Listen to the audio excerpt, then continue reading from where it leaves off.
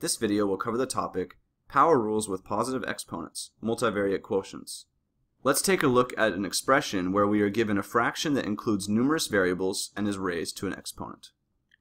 A cubed over negative 2b to the fourth, all to the fifth power. Since the entire fraction is raised to the fifth power, we can think of this as a cubed over negative 2b to the fourth used as a factor 5 times. Multiply all these factors together to find the final simplified answer. This problem looks similar to another problem I've seen where I can use the power rule. Could I do that here too? You're right. We can use the power rule and approach this problem a different way. We can multiply the exponents of each individual term inside the parentheses by the exponent outside the parentheses. This is written as a to the 3 times 5 power over negative 2 to the 1 times 5 power b to the 4 times 5 power. From here, we can simplify the exponents of each term.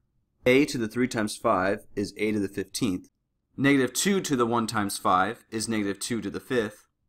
And b to the 4 times 5 is b to the 20th. We can then further simplify this by writing negative 2 to the 5th as negative 32. Therefore, the final answer is a to the 15th power over negative 32b to the 20th power. This results in the same answer we would find by writing everything out and multiplying. Alright, so when we have a fraction with several variables and a coefficient, the outside exponent is distributed to each individual factor in the numerator and in the denominator.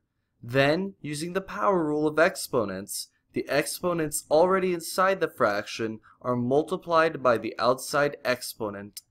Great job! You understand this topic well.